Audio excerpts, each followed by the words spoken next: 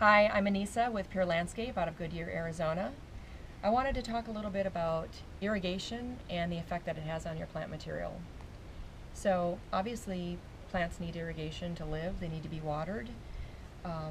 For the most part, I'm going to say plants are overwatered. They're watered more than they need to be.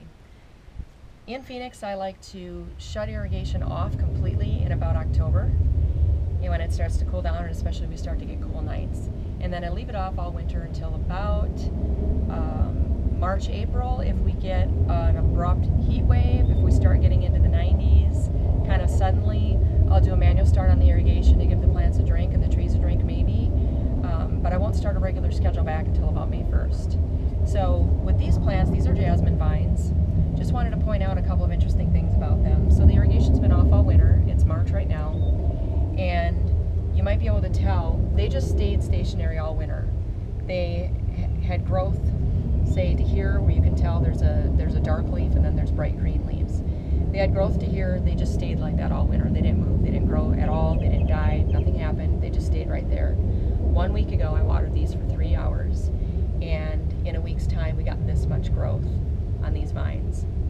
So you can imagine if I would keep watering these on a regular schedule right now, I would just get growth, and pretty soon I'd be trimming, and there'd be all kinds of maintenance involved. I don't plan on watering these again for at least another month. When it starts getting over 100, I'll watch. The plants will tell you when they need water. When you start seeing maybe brown edges, different plants react differently. You can see brown on the edges, you can see some wilting. Kind of depends. Wilting is often the sign of too much water, so you have to kind of know what you're doing. But these aren't going to need water anytime soon. So the more you water, the more they grow. Already with this amount of growth, you can just imagine how quickly they would grow if they were on a schedule that we often see.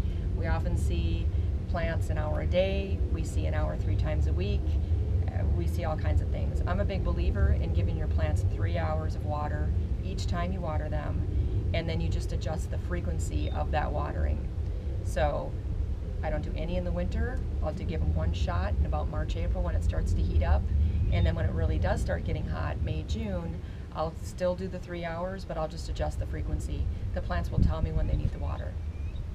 Thanks, and I'll see you next time.